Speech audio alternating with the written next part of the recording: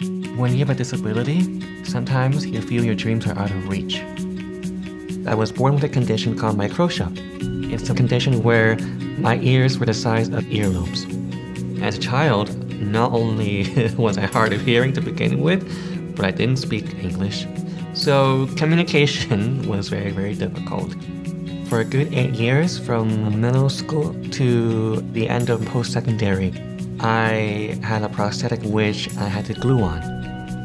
I wanted to hide. I wanted to put a mask on and be someone else when I stepped out of my home. When I started university, I realized that I had a great passion for communications.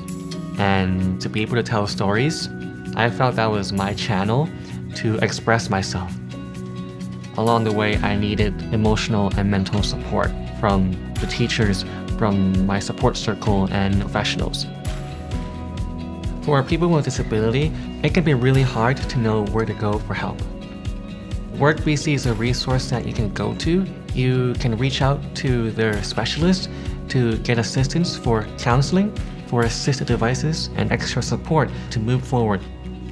Finding a job for sure was very difficult, but it was a good learning experience. I had to muster some bravery to tell my employer about my disability and my hearing loss, and I think that first step was really crucial. When I got this position, I was elated.